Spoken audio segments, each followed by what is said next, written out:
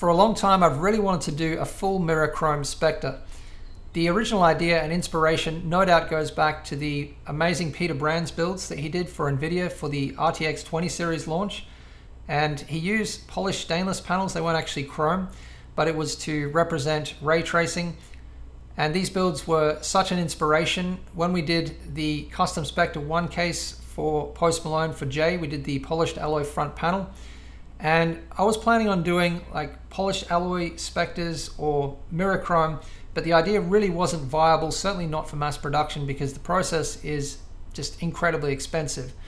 But when we did Spectre 3 Integra Umbra, we decided to do a highly limited edition to just 3 with full mirror chrome. And these are painstakingly polished on a buffing wheel, and Spectre 3 has a lot of different metal pieces. There are over 20 of them, and they have a lot of detailed machining, which makes them really difficult and time consuming to polish.